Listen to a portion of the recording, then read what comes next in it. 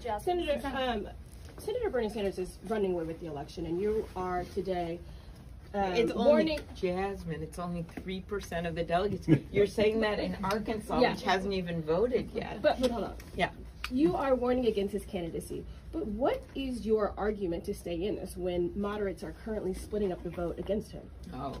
Well, first of all, when I look at this, Elizabeth and I have about the same number of delegates right now. And when you actually look at the vote, I am the third highest vote giver in this field. Look at it. Because for primaries, you have more people showing up, right? So if you look at all the people so far, I think we could only count half of Nevada. But when you look at the actual number of people who have cast a vote, I have the third biggest number.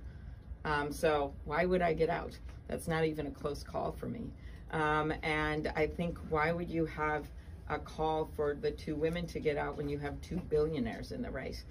This field has gotten significantly narrowed down. As you can see on that debate stage, there's not that many of us left. And Super Tuesday is a way, way different world. You're going to have people from states that aren't in caucuses that actually can go into a ballot box and vote. And I think that they should have the opportunity to be a part of that nominating process instead of just having the 4 early states make that decision.